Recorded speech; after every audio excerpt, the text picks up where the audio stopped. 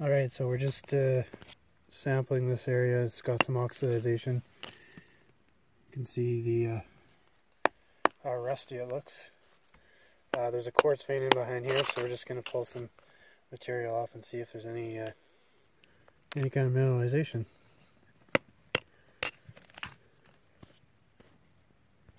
Alright, so we have a small little showing here. This whole area has small little stringer veins, mainly consisting of pyrite and chalcopyrite. Up there's a couple old shafts. One's about 40 meters deep, and then over here there's another one that's about 190 to 200 meters deep. So we're going to sample this and see. You can see that it starts to widen up back there. We're going to pull off a little bit of this material and send it in. See what we get out of that. You can see how this flakes off. That's schists. There's some feldspar, quartz feldspar in there.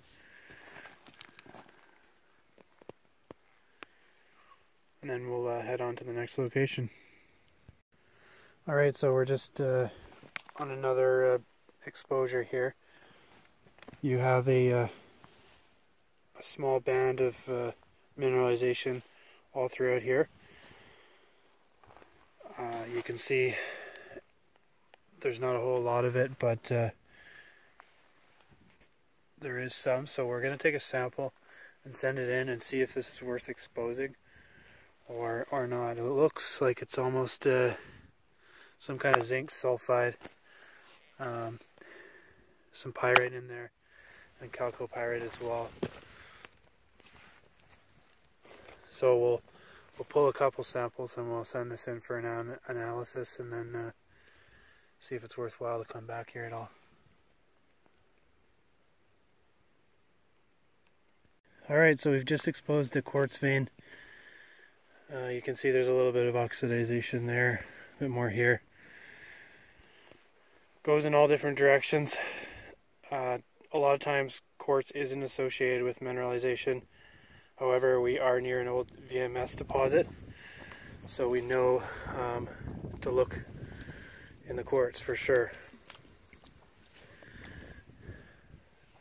So it doesn't look like there's anything major here, but what we're going to do is we're going to come back eventually with our coring bits and core in about 12 to 14 inches and see if there's anything below it.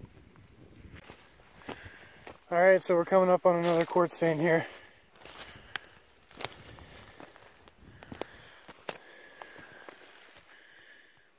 Doesn't look like there's much of anything on it.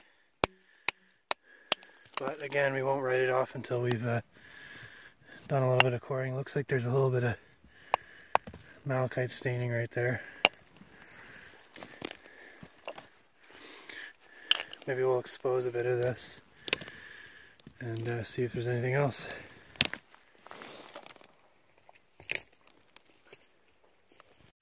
Okay, so we got some oxidized quartz here.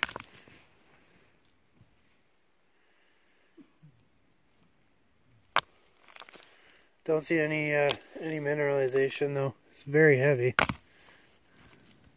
quite heavy actually.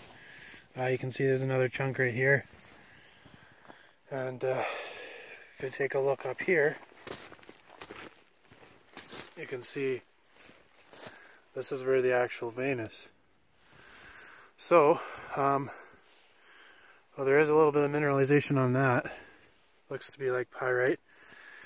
In order to check on this further, we'd have to remove all this overburden, but we'll probably come back and drill into this and see if there's anything inside that as well at a later date. Alright, so now it's time to do our gold giveaway. We're at a random number generator here, so we're going to do 4 individual 1 gram vials of gold. So first number is 489.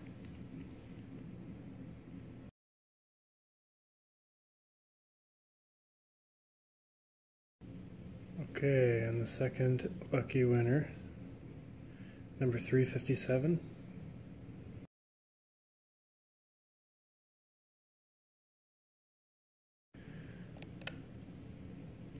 Number 127 is lucky number 3.